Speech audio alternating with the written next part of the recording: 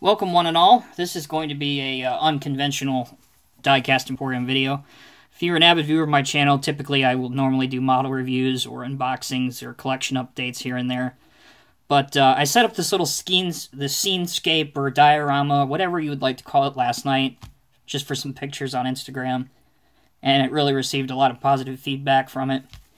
And because this is kind of sort of my background, I really wanted to do a video of it for the YouTube community. Kind of filled with some facts and just kind of show you what's going on, I guess. But before I get off on a tangent, I do want to say this. If you're in the tri-state area, Cincinnati, good grief, Ohio, Kentucky, or Indiana, and you have nothing else better to do on Saturday, come check out my displays at Entertainment. I know, it's a goofy word. That's what it's called. It's a train store with one of the largest train layouts in the world, but they're doing a model and hobby show. So it's free admission. Drop by, Google Entertainment Junction for directions. If you want to come, I'd love to meet you and talk all things model related. All right, so onward with this scene. So what's going on here is a what we officially call a cluster. We have local, state, and federal units here on scene at this little house here. Typically, we would call this whole operation would be led by an acronym known as JTTF. And that stands for Joint Terrorism Task Force. And what a Joint Terrorism Task Force does, for those of us who may not know or haven't even heard of it up till this point, they are tasked with... It's an organization between everything from city, state, all the way up to federal law enforcement agencies that are in charge of combating terrorism. Now, you're starting to see a lot more lone wolf-style attacks, which are more often than not ISIS-supported and related.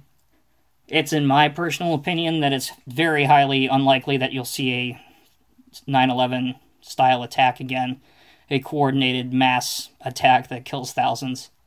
That's a good thing, but it's also a negative thing because it makes it very, very difficult to, to get eyes on somebody or to really watch somebody who may be a target of interest. And a lot of that has to do with the Patriot Act and what we're limited to do and what we're not limited to do. What we can do, what we can't do, and it's a whole lot of bureaucracy bull crap. So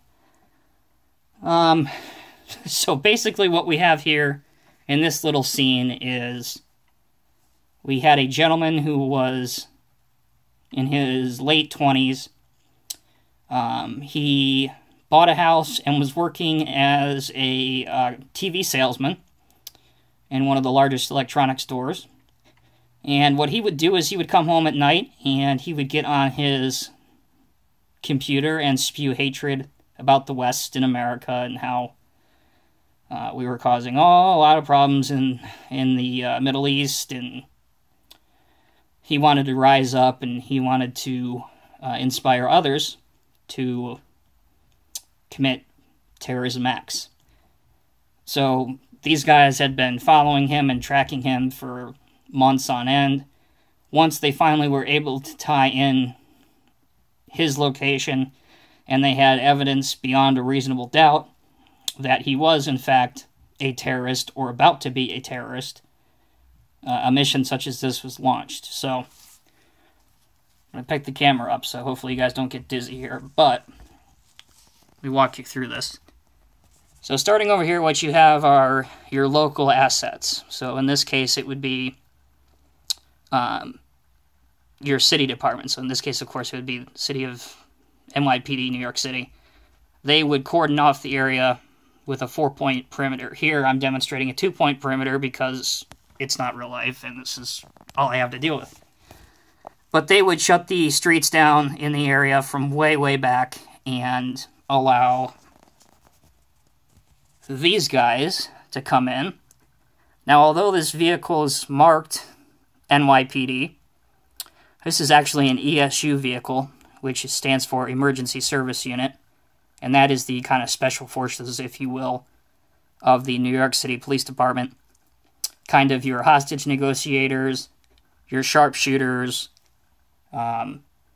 your breaching teams, all the fun things. But we use this this truck right here to transport the FBI team who actually entered the residence and carried out the raid. The FBI portion of this operation that's responsible is known as HRT, Hostage Rescue Team.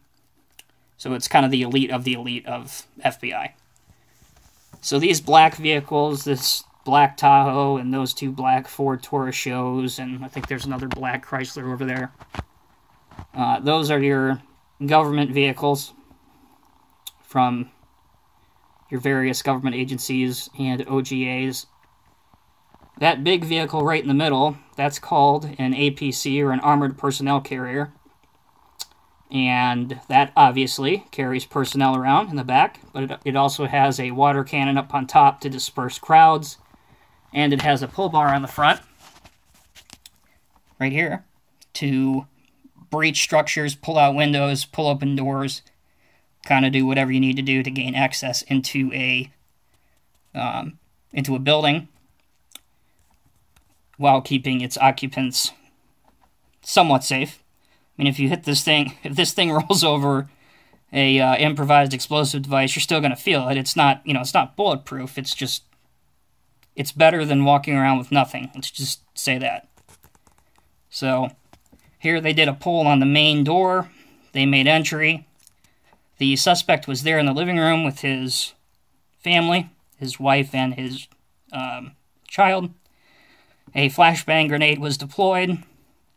The suspect somehow managed to not be stunned by that particular weapon and brandished an AK-47 at the entry team, and thus was dealt with accordingly.